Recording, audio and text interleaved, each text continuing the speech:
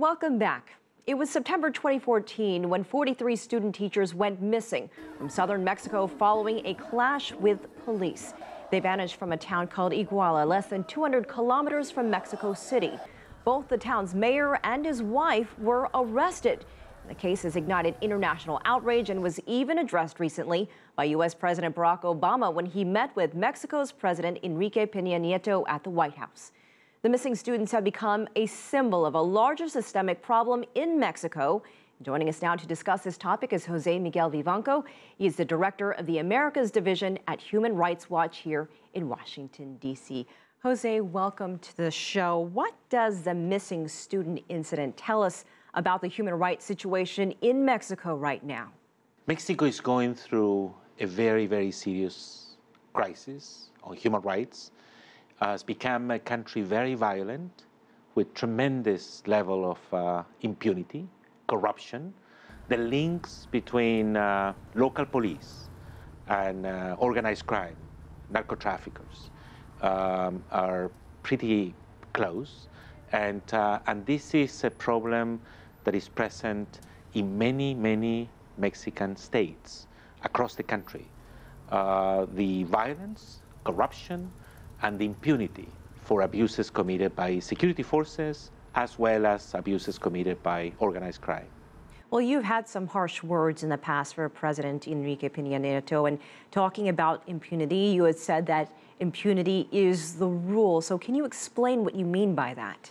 Unfortunately, it's really, really hard to find in Mexico presence of judicial investigations, successful investigations, prosecution and punishment of abuses, atrocities. Even the most serious atrocities are never properly investigated in Mexico. We were hoping that President Peña Nieto will invest on security, human rights, and accountability for human rights abuses as well as corruption. But unfortunately, the current government has not been paying attention. And they address these issues with a sort of cosmetic approach, looking for quick solutions, normally improvisation, to address a crisis, but without really investing on, for instance, judicial investigations. But because that case got a lot of attention during that recent trip here in Washington, do you think the government will change that? It keeps following the administration wherever it goes. Interestingly enough, the issue of human rights and violence and corruption and impunity in Mexico was not part of the agenda, was explicitly excluded from the agenda of conversations between Mexico and the US. So we created some noise in Washington. I sent a letter to President Obama explicitly asking him to put this subject on the agenda. And the good news is that the president finally, openly, publicly, I would say this was probably the first time that President Obama mentioned a concrete human rights problem in Mexico, which is the case of the 43 disappearances, the students. And I know for sure that privately, between Mexico and the US, this was an issue that was discussed. Unfortunately, the relationship between the government of Mexico and the US involves so many other issues, and it's so delicate, that relationship. And probably for the administration of President Obama, the highest priority is to get some serious cooperation from the Mexican government to deal with immigration issues.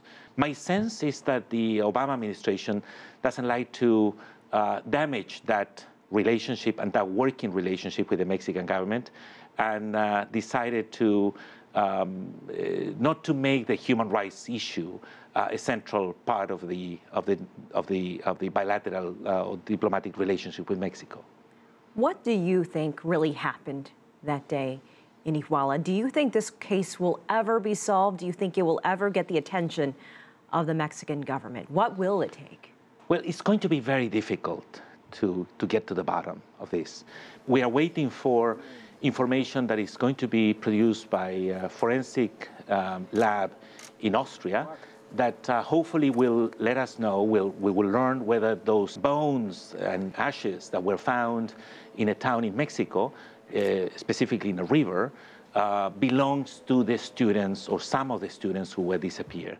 But there is a tremendous degree of lack of confidence, lack of trust in Mexico by civil society as well as the victims.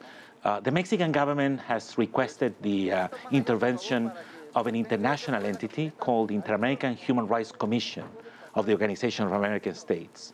And looks like the commission is going to visit Mexico soon and with international experts to look into the facts of the case. Hopefully that will allow us and help us to understand better what happened there.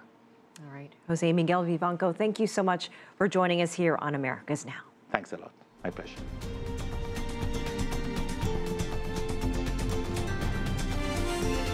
America's Now